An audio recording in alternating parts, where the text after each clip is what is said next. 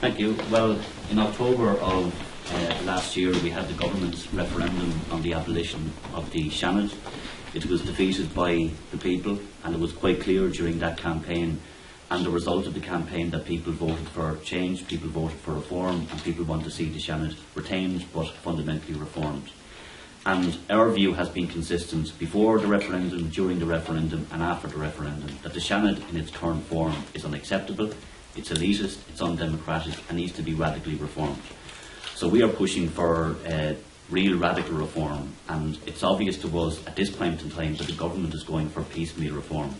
All we have seen from the government so far is an attempt to extend the university franchise in some of the panels, but there is no real appetite from their perspective for radical reform.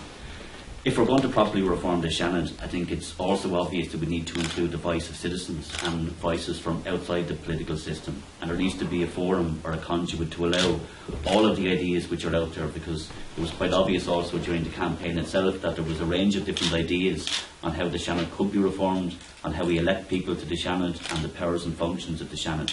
And we believe that the appropriate forum is the Constitutional Convention. It is the appropriate place where all of those ideas can be properly ventilated, and then that convention can make recommendations to government on how the Seanad can be reformed. And if we again need constitutional change and a referendum, then that's what we should do. But we have to make sure that we get it right and that we do have a second chamber which is fit for purpose.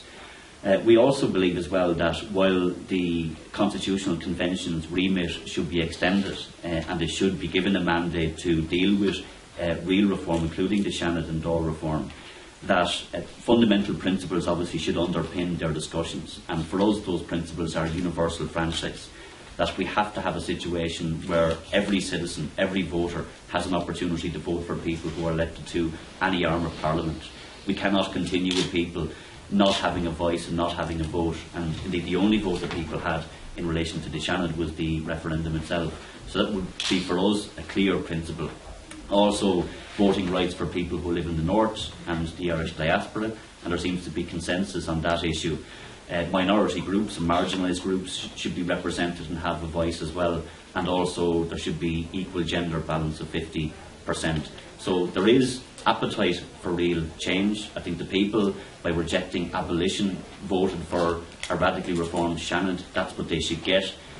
We met the Taoiseach on this issue. We pressed him to put the issue into the Constitutional Convention and to extend the remit. He has not done so, and from our perspective he is going to go for minimalist reform rather than the radical reform that people want, that people need and people voted for. So we will continue to press for that reform and to press the government to do the right thing and put this into the Constitutional Convention, and then let's have the debate, and a real debate on the future of not just the Seanad but also of the Dáil and the Oireachtas.